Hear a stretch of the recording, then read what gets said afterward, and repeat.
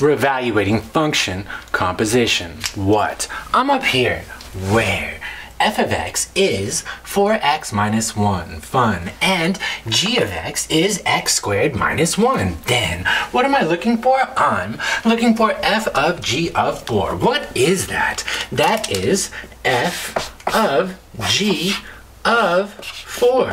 Sure. So what do I first need to find? I need to find my g4. So I look over here and g of 4, sure. That says everywhere I see an x, I put a 4. So that's 4 squared minus 1. Fun. That's 16 minus 1. Fun. That's 15. So what? G of 4 is 15. Now, what am I looking for? I'm looking for f of, what was g of 4? 15. Now, I'm using this f.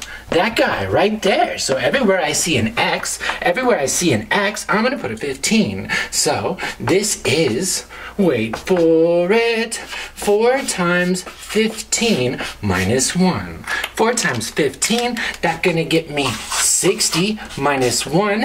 And when I'm done, I'm going to end up with 59. Fine. But wait, there's more. One more. Super secret. Come on in here. Whoa. I'm looking for f of 1. So, what is this? This is f of 1. Fun. So what do I need to find? I need to find f of 1.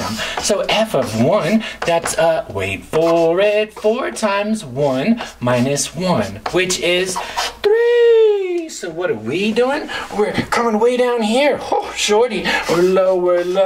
We're looking for f of 3. So what do we see? We need f of 3. F of 3, that's 4 times 3 minus 1, right? Right. So then that's 12 minus 1. Whoa. So f of 3 is 11. So f of 1 is double 1. Box and flower. We're sorry, the number you have dialed is not in service at this time.